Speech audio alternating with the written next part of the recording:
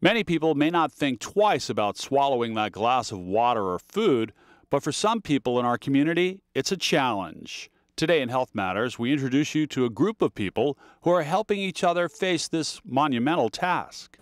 Laughing, joking, eating, even sharing stories.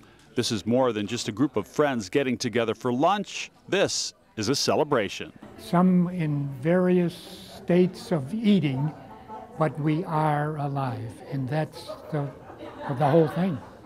81-year-old Charles Ward is one of them. He is currently undergoing Vitalstim therapy. This therapy uses small electrical currents that stimulate the muscles responsible for swallowing. I have to be very careful. I have to be careful what I eat and how I eat it.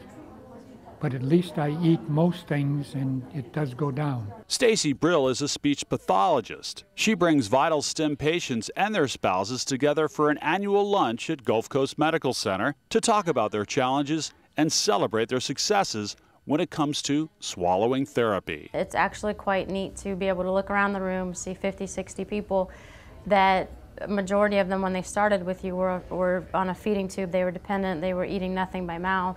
And now to be able to sit down and share a meal with them and be able to see them eat, see the weight that they've gained, especially the ones that you treated perhaps 5 years ago. For Charles and his wife Shirley, this event brings both physical and emotional healing. It's just nice to come and get together with people that we had seen at the same time my husband was taking therapy. It makes you feel better to see, as I said, all these people alive. Gives you hope that you can keep going. Swallowing problems can lead to pneumonia, choking, dehydration, and other severe illnesses. For more information on swallowing therapy, you can call 239-768-8645. Reporting for Lee Memorial Health System, I'm John Bafar. These problems are common among stroke survivors and patients with head and neck cancers.